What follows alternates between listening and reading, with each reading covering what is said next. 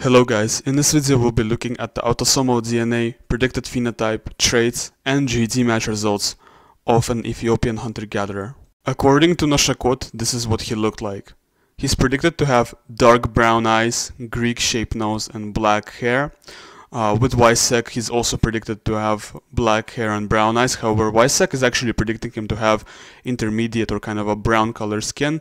With snipper-free, he's also predicted to have intermediate or brown color skin.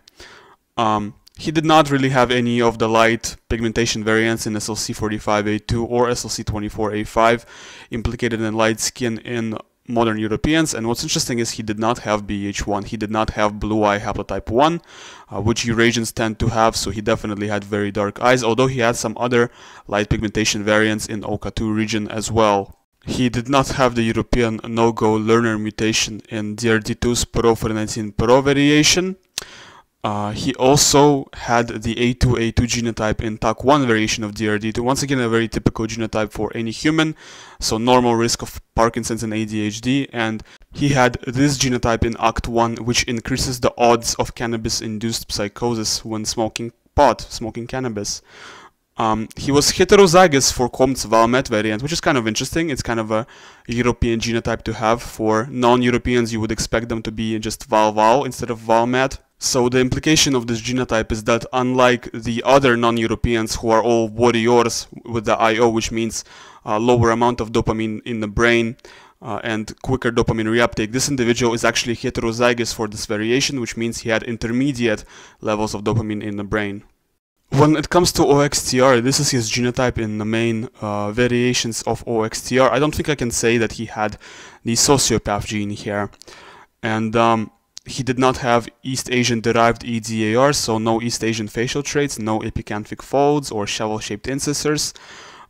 He did not have the European lactose persistence mutation, which means he was most likely lactose intolerant, or at least if he was European, he'd be lactose intolerant. And he actually had the European mutation that protects against myopia, which is very cool.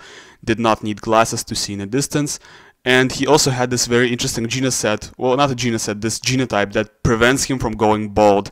You see, people with this genotype do not go bald.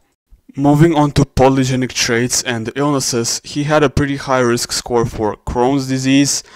He had a very high risk score for type 2 diabetes. He had an average risk score for schizophrenia. He had an average risk score for coronary heart disease. He had a high risk score for bipolar disorder. He had a high risk score for Parkinson's disease. He had an average risk score for brain aneurysm. He had an average risk score for asthma. And he had an average risk score for stroke. This is his result with Eurogenes K13, and this is probably the highest amount of Northeast African that any modern or ancient sample would score. I don't think I've ever seen any sample that scores more than that Northeast African. And with the oracle here, he's closest to various Ethiopians and Hadza, but not very close, because I have a feeling that all these Ethiopians and Hadza have other admixtures, such as West Mediterranean or East Mediterranean or Red Sea, that this person does not have. And with G25, he's actually also closest to Hadza and various Ethiopians, and he's getting modeled as a mixture of Hadza plus Ethiopian, plus actually a little bit of Juhuan North, and Juhuan are Khoisan people who are hunter-gatherers living in South Africa today.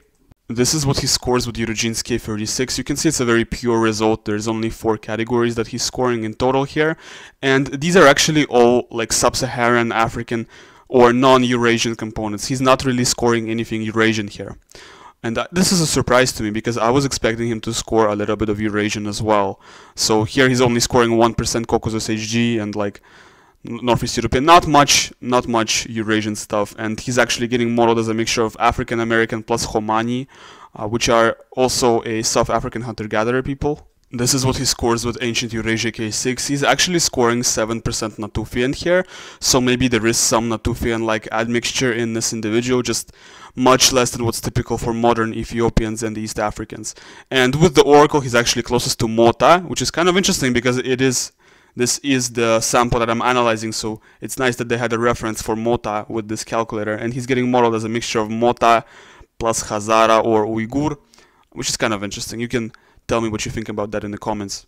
this is what he scores with the Gedrosia K3. Very interesting result because he's actually got 12% West Eurasian and 6% East Eurasian here. And this is his result with Ethiohelix K10.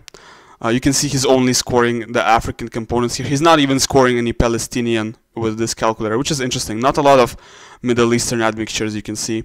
And he's getting modeled with the Oracle as a mixture of Sandawi plus Gumuz. Gumuz are people in Ethiopia. Fact check me if I'm wrong, I'm not sure. And Sandawi are African hunter-gatherers in Botswana, I think. Now, this concludes my video. Thanks for watching until the end, and leave a like and subscribe if you enjoy what I do here on YouTube. And of course, you can download this sample in 23andMe format from link which is in the description. Goodbye, guys.